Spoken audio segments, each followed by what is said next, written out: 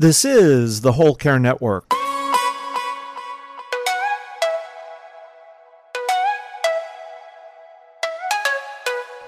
Helping you tell your story one podcast at a time. Content presented in the following podcast is for information purposes only. Views and opinions expressed in this podcast are solely those of the host and guest and may not represent the views and opinions of the Whole Care Network. Always consult with your physician for any medical advice, and always consult with your attorney for any legal advice. And thank you for listening to the Whole Care Network.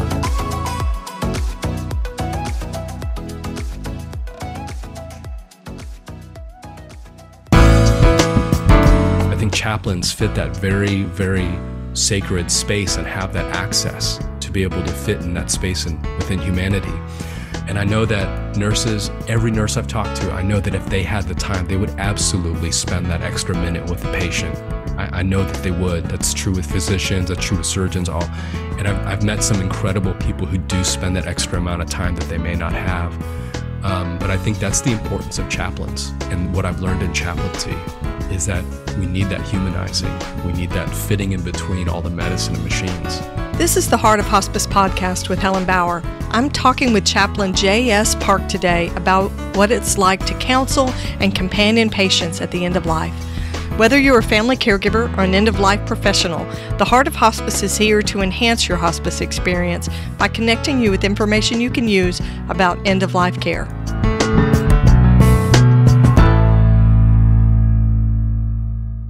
This episode of The Heart of Hospice is sponsored by Odonata Care.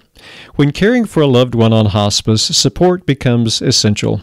Introducing the Care Plan, a path to comfort for the hospice patient, a supportive guide by experienced hospice nurses Nancy Hireman and Brenda Kazire.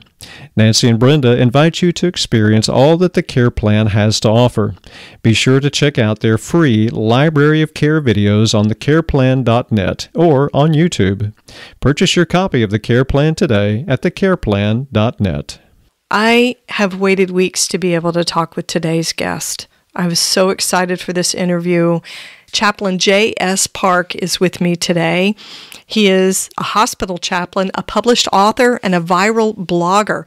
For 8 years, he's been an interfaith chaplain at a large hospital, 1,000+ beds, that's designated as a Level 1 trauma center. His role as a chaplain includes grief counseling, attending every death, every trauma, and every code blue. It includes staff care and supporting end-of-life care as well. He also served for 3 years as a chaplain at one of the largest nonprofit charities for the homeless on the East Coast. He has an MDiv and a BA in psychology. He's also a 6th degree black belt. We didn't talk about that. I should have asked him. He's the author of The Voices We Carry, Finding Your One True Voice in a World of Clamor and Noise. His next book on grief is due to be released in May of 2024. J.S. Park, as he's known online, worked in church ministry for 7 years, but he didn't feel like it was a good fit for him. And I think it was the administrative part of things that he felt like weren't in alignment with who he was. And when he had the opportunity to become a chaplain in a hospital, he realized that was where he belonged. That was his calling. We talked about labels and bias in healthcare and how it affects the care of the patients that we provide care for. June believes one of the greatest care interventions a chaplain can provide is time. Time with patients, time with families. And so many of us who work in the healthcare space will tell you that. They really just need our time as an intervention. As a hospital chaplain, June is often at the death of patients, guiding the family on the next steps, and providing grief support at the same time.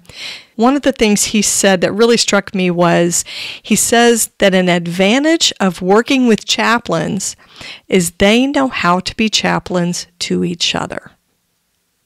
And if you think about that, that's brilliant. Who knows better the work of a chaplain than another chaplain? So to be able to have care from them, debrief, decompress, even just to commiserate about the work that you're doing, who better than another chaplain to understand the work that you do?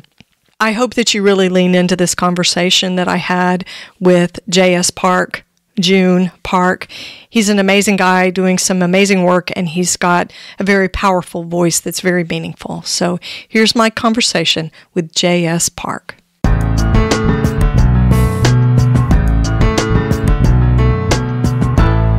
I'm so excited to have you on the podcast today, June. Thank you for joining me.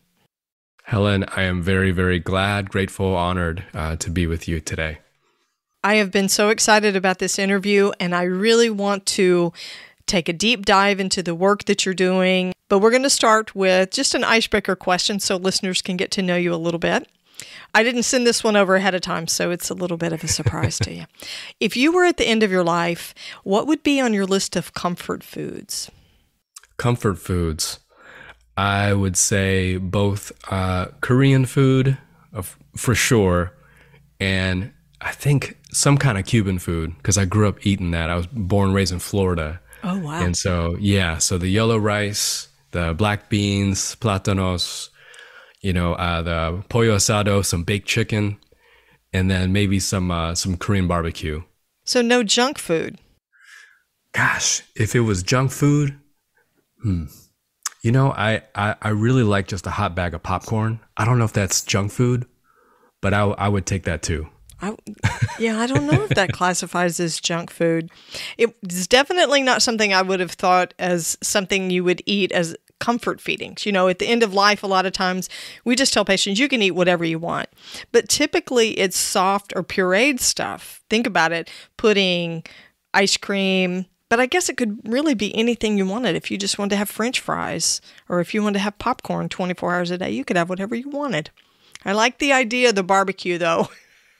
Oh yeah, I would want to have that whole the hot plate thing in front of me and just grill all my own meats and have it sitting there in front of you.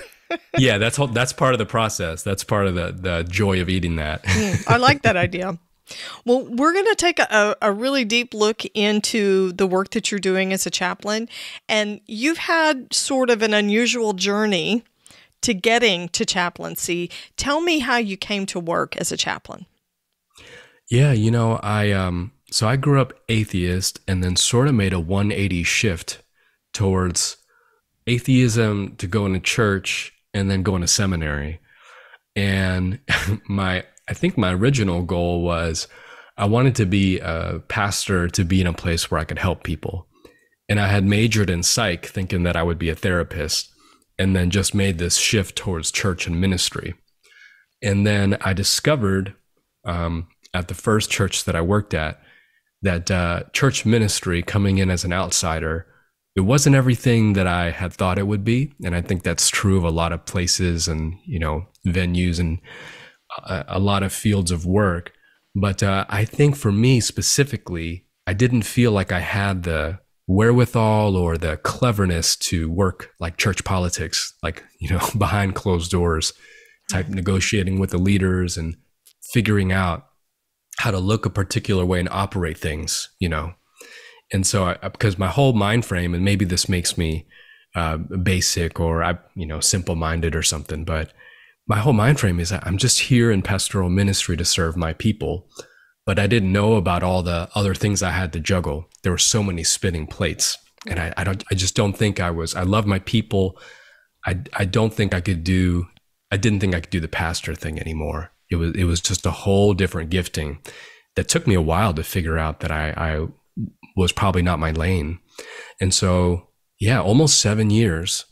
And I worked at a second church. I was at the first church for 5 years, second one for almost 2 years. So I think I'm making a short story longer, but at the second church after 2 years, everything was going pretty well, actually. And I decided, you know what, even though everything's going well, I'm not sure I still belong here. And I still kept constantly looking into the church, almost as if through a window, like I was on the outside all the time. Like if I were to read scripture and then see this is what a church is supposed to look like, there was kind of a non-congruence there between what I thought scripture's vision was and what I saw church was. And having grown up as an atheist, I was just always looking in and seeing, does this make sense? And part of the trouble for me was, what troubled me was when I went into church ministry, it almost felt like the way pastors were preaching and the way Christians that I saw at least were operating were not how can we love more, but it almost felt like they were saying, how can we love less? Because I came into the church affirming. I came into the church with lots of thoughts about justice, and especially coming from an immigrant family. And when I saw the way that at least the American church was operating, it almost felt like they were telling me I have to love these people here in this particular way. So instead of expanding my love, it felt like they were telling me to contract my love. And that was tough. It was a tough discovery to make over the years. So I left church ministry right before I got married. So when I got married, I actually didn't have a job. And I was kind of guest speaking here and there and still confused about where I wanted to go. And then I remembered I spent a couple of weeks doing prison ministry. And that's the first time I'd heard the term chaplain. And that was the same year that I had left my church ministry.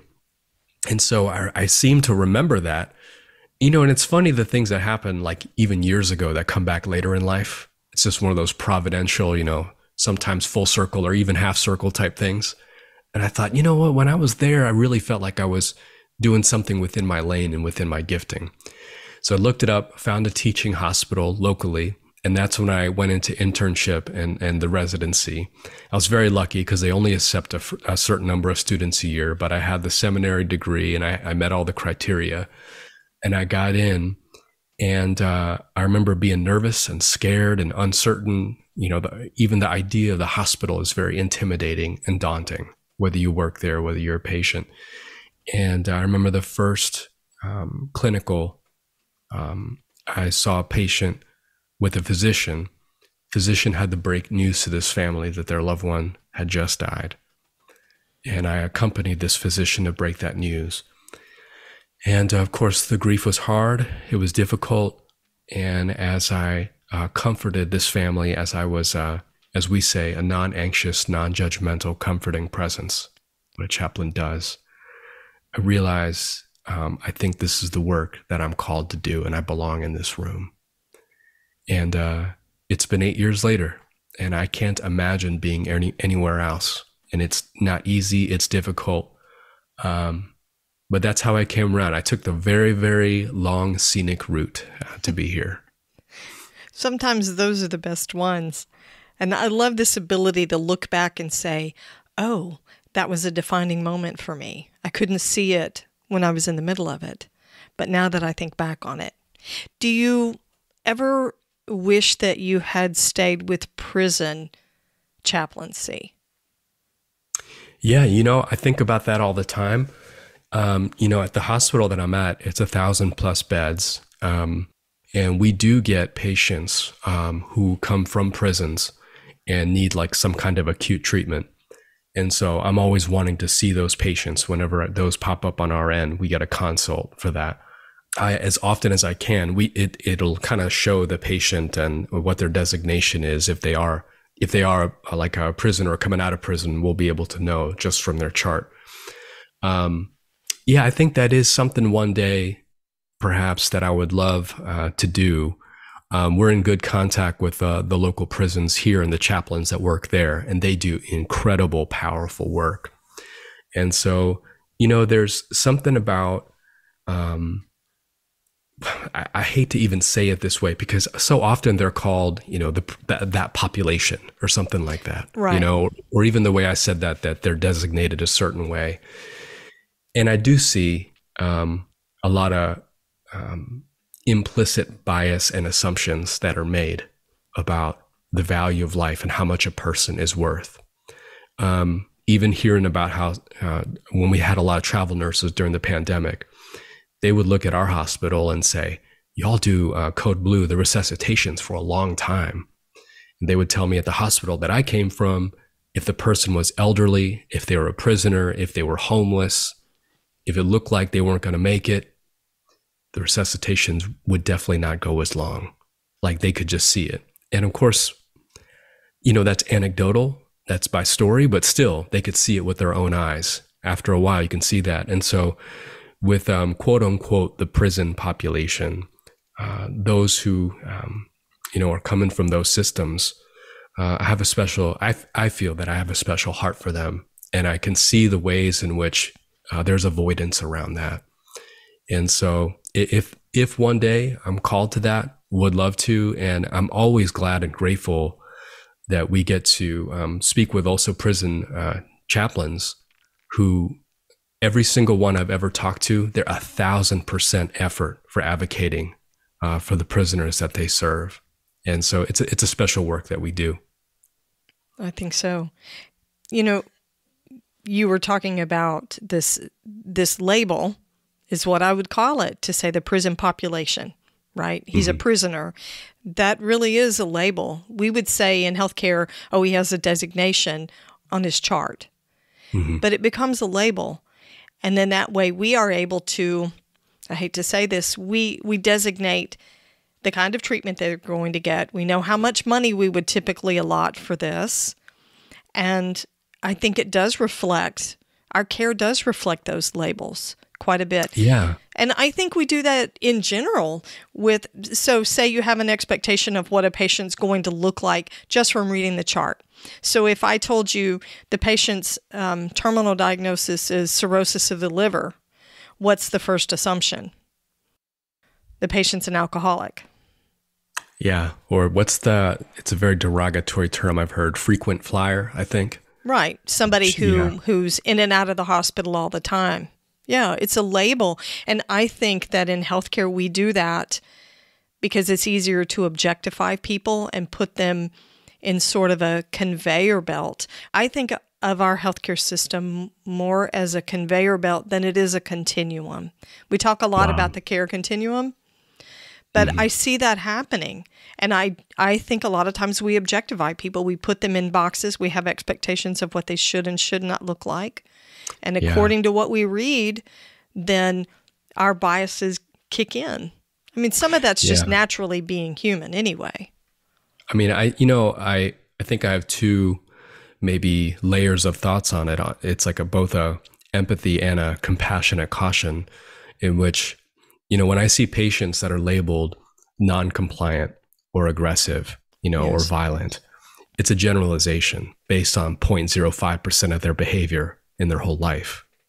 And I think on one hand, I have some empathy for the label because I think it's almost like trying to tell other staff, like, hey, use some appropriate measures when approaching this patient.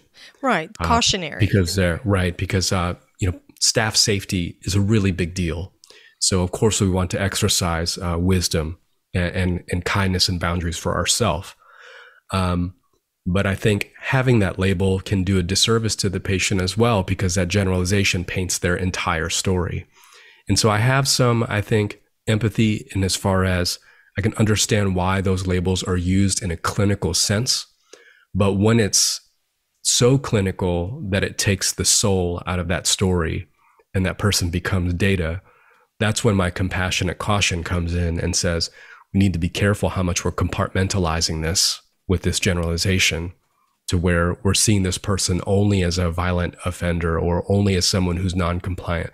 And I think there's always a reason for someone's non-compliance. I would say 99% of the time, non-compliance or some sort of aggressive behavior, it's a trauma response. Being at the other end of the quote unquote power dynamic in the hospital, where someone has needs that are very acute and deep, they're going to, at some point, lose composure or lash out or verbalize a lot of distress. They're not going to act, of course, 100% at their best. And I'm not saying anything new or original there, but I do think there are times when those labels, I just wish we could do away with all those and be more specific. And I know maybe it saves time or it's a shorthand, but on the other hand, it really does take the care out of healthcare. It does. I think it takes the humanity out of the people that we see, that we treat. So let's talk about the non-compliant thing. We use that word for community-based patients when they're not doing what we think they should be doing. That's the way I've seen it used. A person's non-compliant with their medications for whatever reason. They don't want to take them. they choose not to take them. But we make it sound like they're just children that are disobedient. Yeah. In using that word, non-compliant. Patients have the right to choose not to do things, not to participate in certain therapies. That doesn't make them non-compliant. It just means they're flexing their ability to choose. Yeah, and in fact, I would say what I've seen a lot of times with quote, non-compliance is that it's a lot of information gap anxiety. And so if someone doesn't know what is being given to them or what they're being told, they're of course going to refuse out of a survival instinct of, I need to be looking out for myself and careful about the treatment that I'm being given. Right.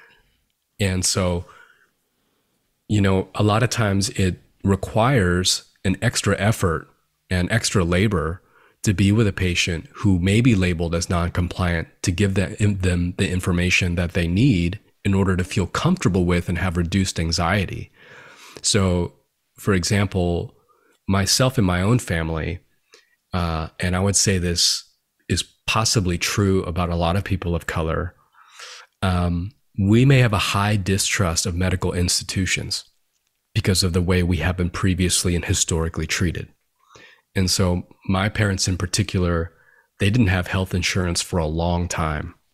And I know people in my own community, the Korean American community, the Asian community, where they have a high distrust of, what are these doctors going to do? And what can Western medicine do for me? And are they just giving me these pills? What's really in these pills? And so, not to step into something too controversial, but even with vaccinations, with some of the disinformation around that, there was a part of me that had a lot of empathy for that, because there are people who just by default, naturally, will look at physicians or medicine or look at the institution as a whole and feel a lot of suspicion around it. And I want to validate and legitimize that suspicion, because there are plenty of folks that have been hurt by hospitals and or may feel like healthcare is taking advantage of them.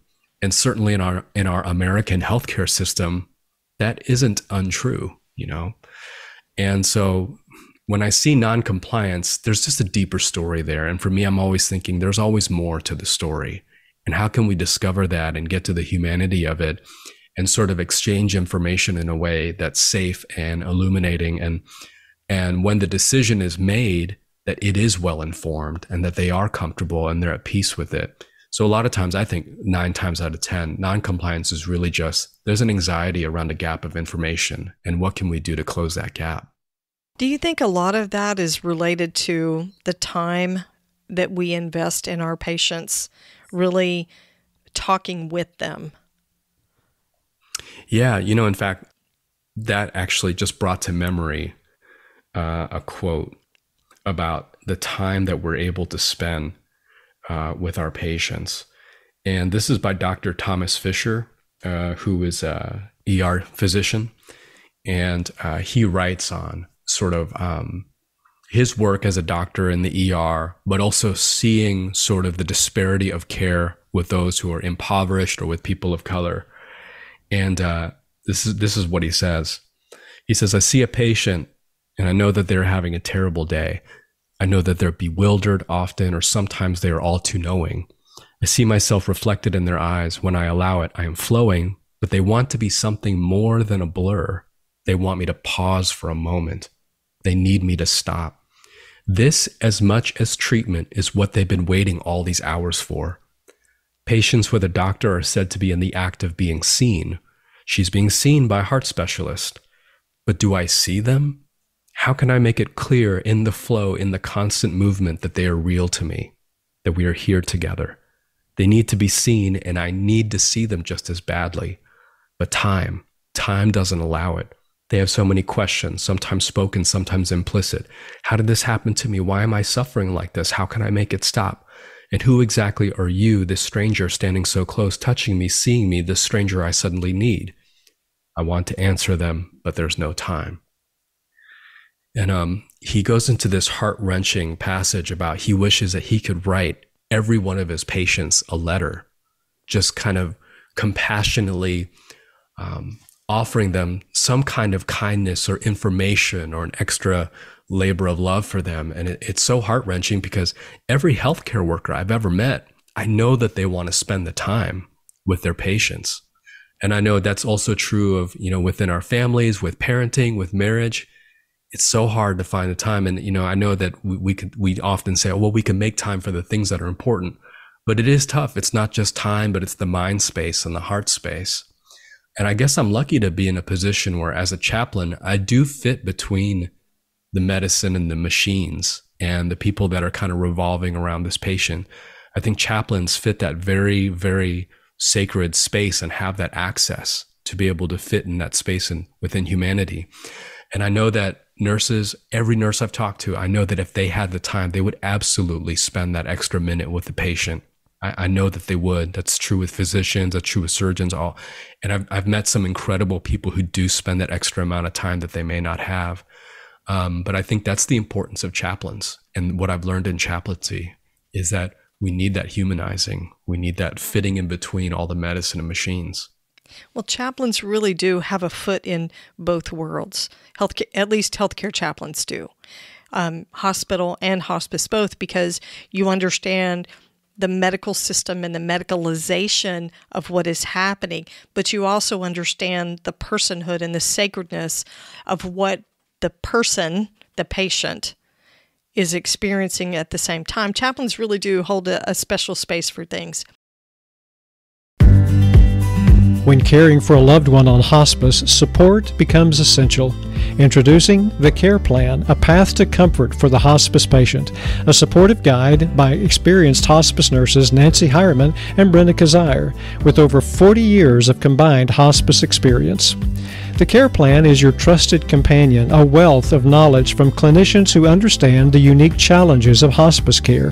Nancy and Brenda provide practical insights in their book, along with a library of guided videos that offer caregiving tips and techniques to make caregiving easier and simpler.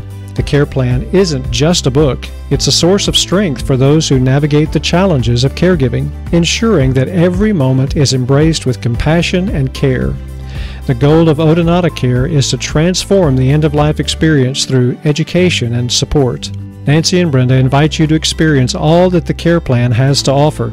Be sure to check out their free library of care videos on thecareplan.net or on YouTube. Don't forget that the Care Plan is also available in Spanish. Purchase your copy of the Care Plan today at thecareplan.net.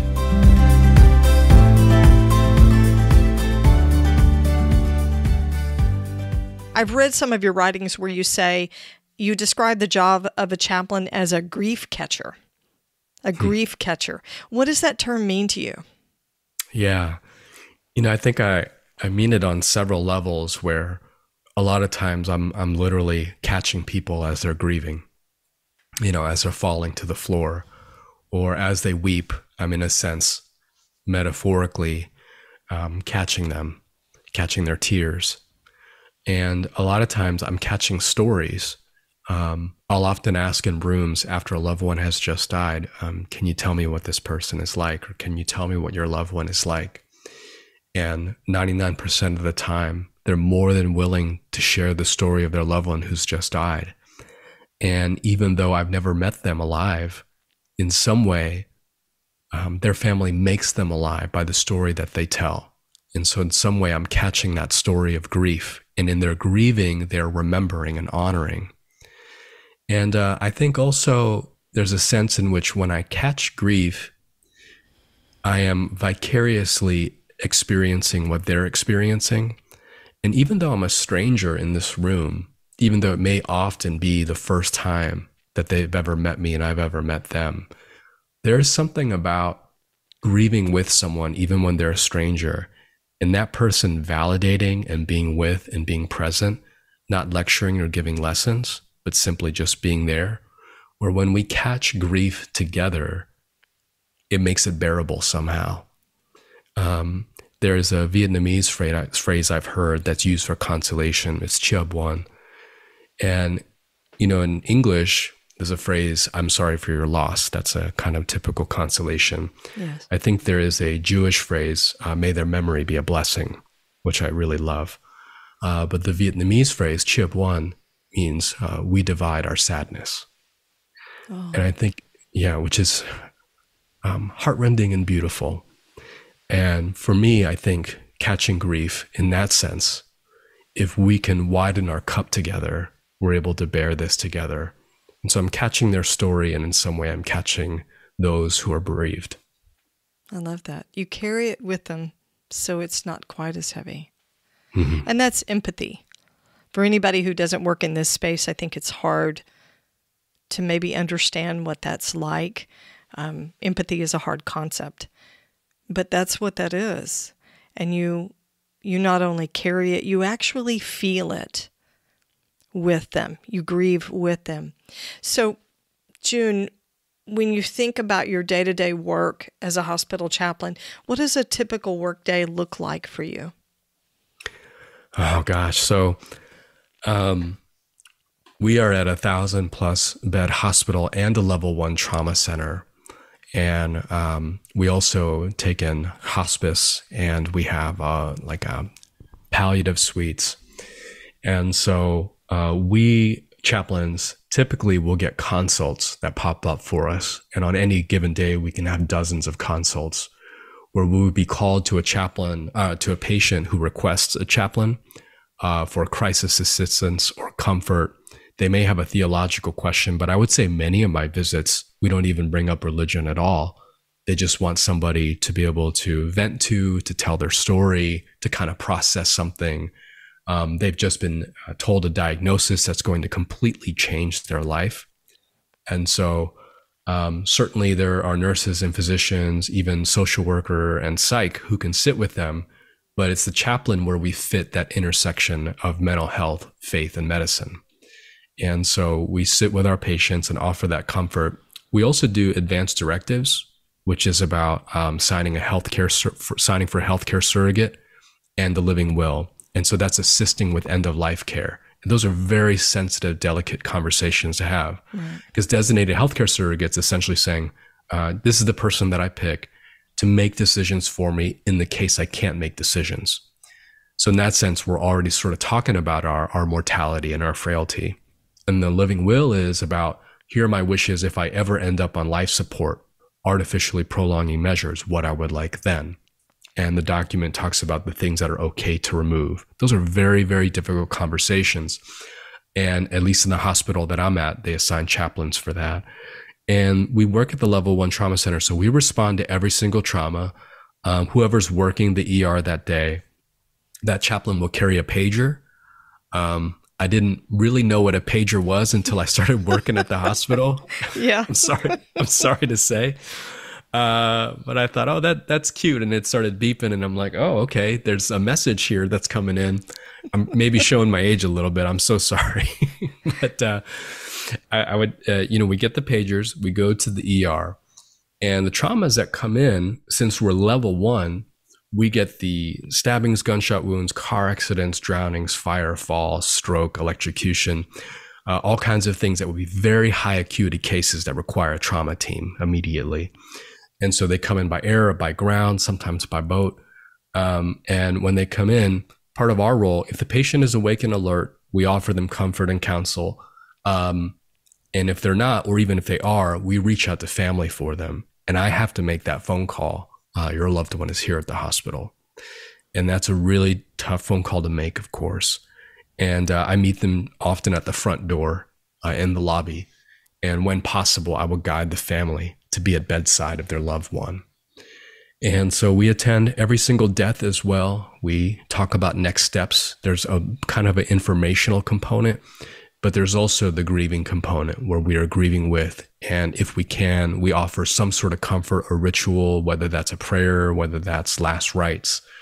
We have Catholic priests also on site who help with that as well. And so, as you can imagine, it's a wide range of activities. We are never not busy. We do staff care as well. We respond to every single code blue. If there's a resuscitation, we're the ones who call the family to alert them. There's a crisis event happening. A code blue has been called. And so, every moment is filled with crisis. It's constant. And since I'm at such a large hospital, I feel like I'm inside a mini city. I have a very specific window into suffering. It's just this microcosm of everybody's worst day. And chaplains, we fit with all the emotion and humanity of it. You know, when I accompany a physician to break the news that their loved one has died, the physician will very gently go over all of that, and the family will, you know, react how they're going to react, whether that's screaming or silence. And often after the physician is done answering questions, the physician has to go back, you know, back to the ER or back to, you know, doing their rounds and things. Right.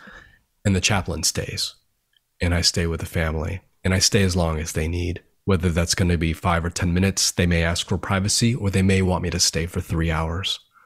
But that's part of here's the physician giving the information, and the chaplain is the one who helps with the pieces.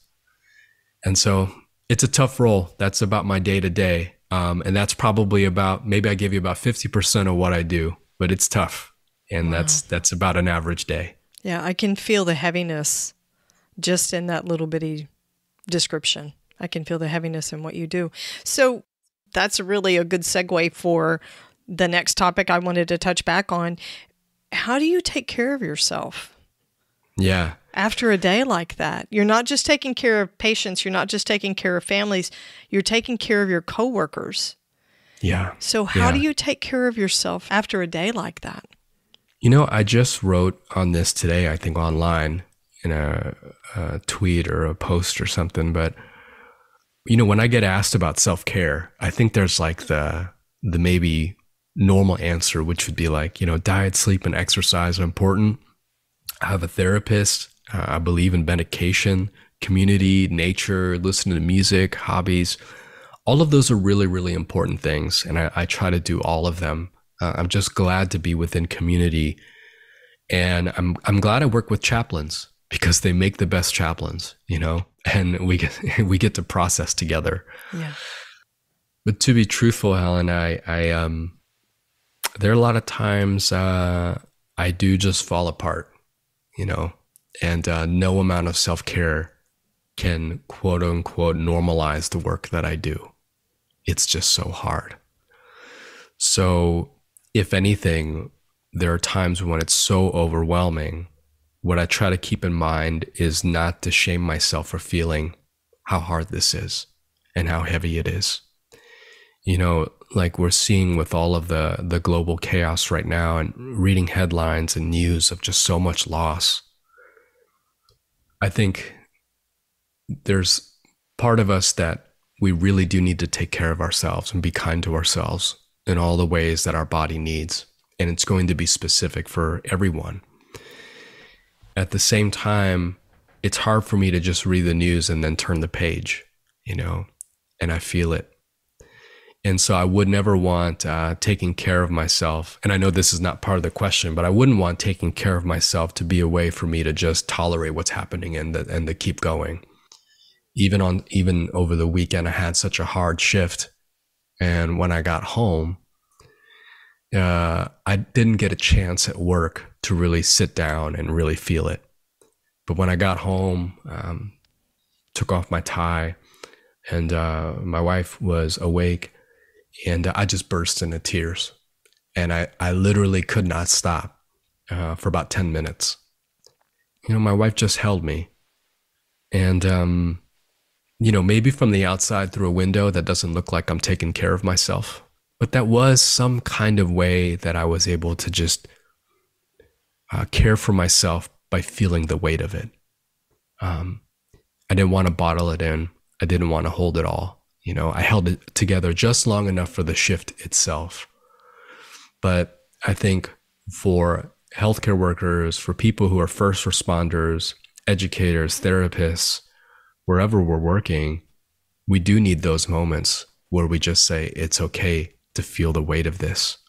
And I think that's where I'm at currently, where I'm doing all the self-care things that I know how to do, and also not shaming myself for when I feel it in my body and it emerges and I express myself in the way I need to. Thank you so much for being so vulnerable and sharing something so personal. I think we do need to find these places that we feel safe enough to have those responses. Because there should be boundaries on how we conduct ourselves when we're in the workplace. But when you get home, to have a partner, a friend, a family member who can sit with you in that moment the way your wife did, I think it's very healthy. Maybe tears are a form of self-care. Yeah. Yeah, I think that's wonderful. So I want to change focus a little bit. You have a very robust spiritual life, and you work with spiritual counseling in your job, and you write some really powerful blog posts about faith and spirituality. You talk about inclusion, you talk about death, and there's a quote from one of your posts that I saw. You say, "I have a litmus test when new theological movements pop up. Will it matter to one of my dying patients and their families?" And you said, "But that litmus test has simplified and clarified my faith. I still make a mistake, but always I have a reminder to myself, if it doesn't work in the end, it won't work in the start. If it doesn't work for the wounded, it won't make you whole. If it means a lot of arguing and posturing instead of compassion and action, I'm too tired to care. Leave it out of the patient's room and keep it on your platform." It's very powerful. So how do you think working as a chaplain and providing spiritual counseling, spiritual care for those who are dying, has changed your beliefs and shaped your faith? Yeah. Can I say, first of all, when you read that back to me, I was like, wow, that's really strong. I must have been like, I must have been really activated that day. Yeah, you were feeling all the feels that day. It's very powerful. Yeah. Well, thank you. I was listening to it like, I can't remember having written that, but it does. Yeah. But I've certainly felt that. I've certainly felt it. It's just to comment on that part real quick. I think sometimes when I'm in the world of grieving and loss, and then I go back online and I see a lot of the bickering and back and forth. On one hand, I have a lot of compassion for that. I think a lot of people online are acting within trauma response, out of trauma response. Sure. And so it's not that they're necessarily by default just mean people. Everyone's acting out of some kind of story. Yes. On the other hand, there is this, I don't want to say cynical part of me, but maybe a part of me that wants to stay grounded and my feet on the ground and my feet on the earth, and just look at all this bickering and just say, what a sad and unfortunate way to spend our time online like that, to argue about this sort of thing. And especially when it comes to theology, there gets to be a point sometimes when I go in the comment section, which I shouldn't do, but the arguments and discussion, they get so granular and they slice it so thin where I'm like, gosh, is this really worth investing so much of our heart space and mind space to? And maybe I'm saying that out of cynicism or pessimism, but there is just a lot of online arguing, especially theologically, where I'm like, does this really matter? Because I keep thinking about my patients every time I see stuff like that. And I'm like, would my patients go online and go into the comment section? Would they get anything out of somebody who is theologically right, who is technically correct in their theology? And so what you had read, I think it's true. I think seeing so much death has really, truly simplified and clarified what I think, what I try to see is helpful for my patients. I think of my patients first. Anytime I see theology, anytime I see somebody writing something inspirational, anytime I'm reading a book, a self-help book, or something like that, I'm just always thinking, well, would this work for my patient? And if it doesn't, then on one hand, I want to consider, well, maybe this is for a different audience. But on the other hand, if it doesn't work for my patient, I'm not sure that it would work for anybody, because all of us in some point are going to experience loss and crisis. And so the thing I've learned most of all is I don't want a faith that I have to hold up. I don't want a faith that I have to prove. I don't want a faith that I feel like I have to theologically win.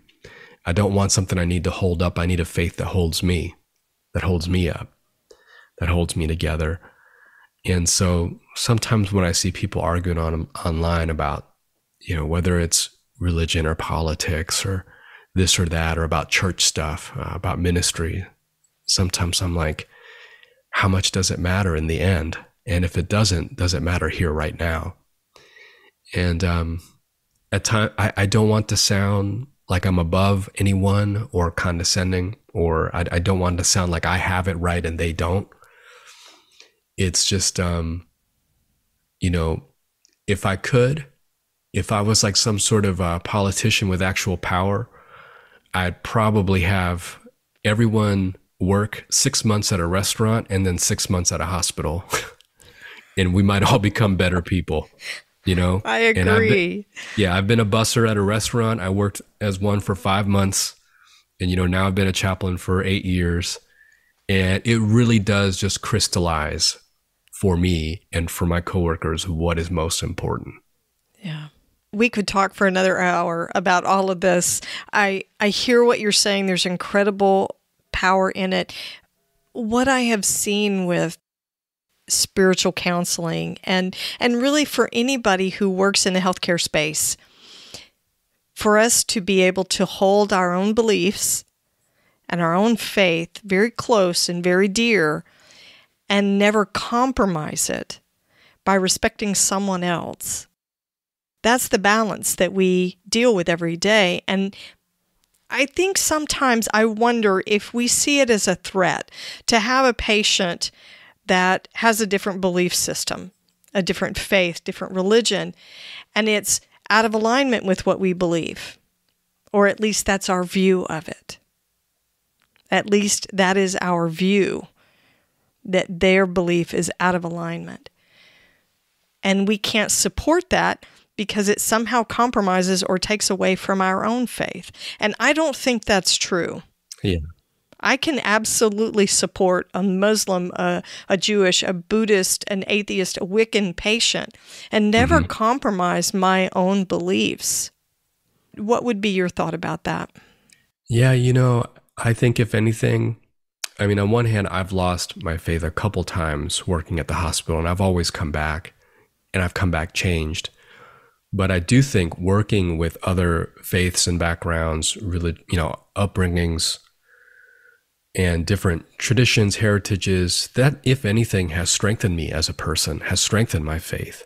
If anything, has helped me to understand myself and to really connect with the divine. And, because I work with all kinds of different folks of different religious backgrounds. And when we talk, I just love hearing about all the different ways that people do connect with God. And there's so much that I can derive from that and get from that. And to me, it's all beautiful. It's just this tapestry that we're all painting with different brushes. And I never feel threatened by it. I'm always like interested in learning about it. But there's another thing where I read this, I think, by C.S. Lewis. He was part of something called the Oxford Society, I think for a semester, where people of different religions came together and sort of maybe not argued, but had dialogue about what they believed. And what C.S. Lewis said was eventually what he realized was every single person of a different religion had a different idea about what the other person's religion was. And they realized that they had a very weak and small idea of what the other person's religion was until they actually heard what they believed. And by hearing the best version of what that person believed, or I don't even want to say best version, but really hearing how that person lived out their faith was almost kind of like, I can see why they believe that. And I can see, and it also in some ways strengthens mine because it fills out for me things I didn't understand. And so I just love kind of the beauty of that whole passage where he's talking about by all of us being able to have this open dialogue together, we all became stronger in our own faith and could love each other even more and respect each other even more because we all understood where we were coming from. We all had these misinformed half ideas about each other, And so even things that I feel like, oh, maybe that's not theologically helpful. Like I'll visit patients once in a while where they will, like, for example, there was one, and I'm changing details just a little bit, but he had a diagnosis that was terminal, and he kept saying, but I trust God. I trust God. It's God's will. And for me, that's an immediate, like, uh-oh, maybe this person's glossing over it and sugarcoating it. So I'm going to try to get deeper so that they can embrace the sadness of what's happening. Right. So I said, oh, that must be really tough, to trust God through something like that. It's trying to name it, take what he said and then name the thing, the hard thing. And he said, no, I trust God. I trust God. This is God's will. And I said, well, yeah, God's will can be really, really tough to understand sometimes. And we went back and forth like that. And after about maybe 3-4 minutes, he was unwavering in his trusting God and this being God's will. And I could tell somehow in his composure or the way he was saying it that he really, really was leaning on that. And then I thought, what if I'm doing a disservice to him and something out of my own perception of that isn't helpful? And maybe he did land on a place of peace, that he really did just trust God and that was God's will and he was okay with it. And I thought, you know what, if that's working for him, for me, if it works, it works. Right. And, and maybe later it would cause some trouble or he would have like a, existential crisis. But in that moment, I did end up just saying after 3-4 minutes, you know what, that's so wonderful that you are leaning on God this way and that this is giving you strength right now. I'm so grateful to hear it. And we prayed a prayer together and it was a wonderful visit. But part of my brain was like, oh, yeah, are you sure you trust God right now? I wouldn't, Yeah, if this is God's will, it's not a good plan. Yeah. Just like, I don't know. And, like hopefully we're not saying that at everybody, but at least for this specific patient and some of the patients I've met, I've heard that. And I don't want to, I want to, on one hand, say, hey, let's explore that and think through that. But then I don't want to contradict them if they've really made peace with what their faith and their framework is telling them. And so chaplaincy and working among colleagues of different beliefs has really stretched and expanded me to try to make my heart big, like wide enough, my arms wide enough, a grace big enough to hold all of it, to make space for all of it, and to understand that where this person is, it may not be where I'm at, but I do want to meet them where they're at and to validate that. And if they move this way or that way, I'm going to go with them. I don't want to pull away from them or contradict them, but I will travel with where you go in that journey. Wonderful. June, how can my listeners connect with you, read your blog, find you on social media? Yeah, I'm on all the things. Instagram, Facebook. I think it's still called Twitter in some places. Yep, I'm on all the social media stuff. And yeah, I have a tendency to respond to all my messages. I know I shouldn't, but I love to engage with people. So if you reach out to me, I will try to respond. Thank you so much. You're doing some great work. Your voice is powerful and strong. Don't soften it or silence it. Thank you, Helen. Appreciate that. Appreciate you. June has a really strong internet presence as J.S. Park. You're going to be able to find him on Instagram, Facebook, and Twitter. He also has a website. There'll be a link in the show notes to his website. You can read his blog there. It's some very powerful stuff. You're going to want to connect with him.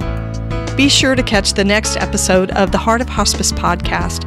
You can find more episodes on theheartofhospice.com. And don't forget to follow us on your favorite podcast platform. You can connect with the Heart of Hospice on Facebook and Instagram and send your questions or comments by email to helen@theheartofhospice.com. And remember, no matter who you are or where you are in your hospice journey, you are the heart of hospice.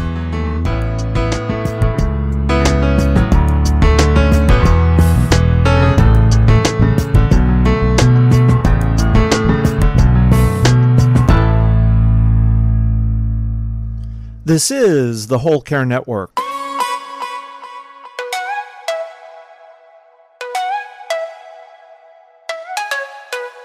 Helping you tell your story one podcast at a time.